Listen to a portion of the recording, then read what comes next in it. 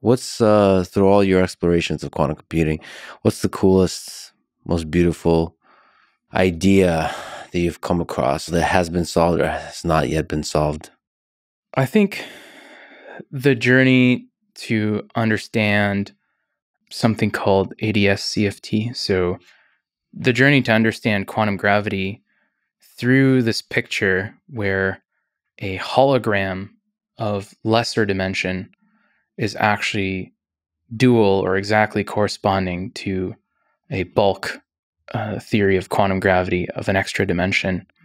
And the fact that this sort of duality comes from trying to learn deep learning like representations of the boundary. Mm-hmm.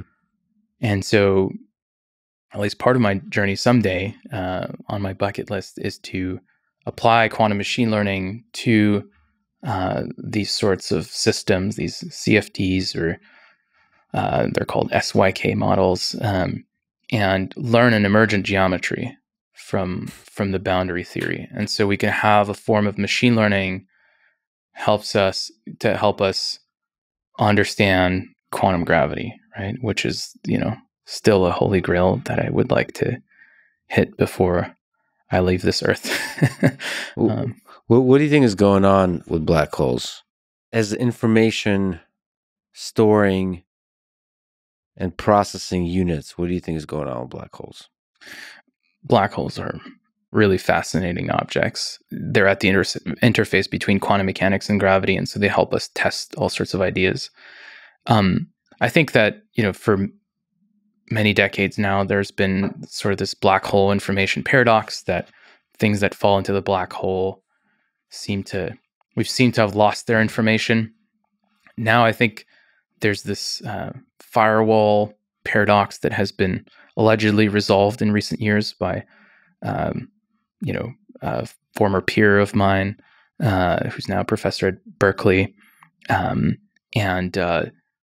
There it seems like as information falls into a black hole, there's sort of a sedimentation, right? As you get closer and closer to the horizon, from the point of view of the observer on the outside, the object slows down infinitely as it gets closer and closer. And so everything that is falling to a black hole from our perspective gets sort of sedimented and tacked on to the near horizon. And at some point it gets so close to the horizon, it's in the proximity or the scale in which quantum effects and quantum fluctuations matter. And that infalling matter could interfere with sort of the traditional pictures, that it could interfere with the creation and annihilation of particles and antiparticles in the vacuum. And through this interference, one of the particles gets entangled with the infalling information, and one of them is now free and escapes. And that's how there's sort of mutual information between the outgoing radiation and the infalling matter. But getting that calculation right, I think we're only just starting to put the pieces together. There's a few Pothead-like questions I want to ask you. Sure. So one, does it terrify you that there's a giant black hole at the center of our galaxy? I don't know. I just want to, set up shop near it to fast forward, meet a future civilization, right? Like if we have a limited lifetime, if you could go orbit a black hole and emerge. So if there's a special mission that could take you to a black hole, would you volunteer to go travel? To orbit, and not fall into it. That's obvious. So it's obvious to you that everything's destroyed inside a black hole. Like all the information that makes up Guillaume is destroyed. Maybe on the other side, Beth Jezos emerges. and it's all like it's tied together in some deeply memeful way. Yeah, I mean, that's a great question. We have to answer what black holes are. Are we punching a hole through space-time and creating a pocket universe? It's possible, right? Then that would mean that if we ascend the Kardashev scale to, beyond Kardashev type 3, we could engineer black holes with specific hyperparameters to transmit information to new universes we create. And so we can have progeny, right? That are new universes. And so even though our universe may reach a heat death, we may have a way to have a legacy, right? And so we don't know yet. We need to ascend the Kardashev scale to answer these questions, right?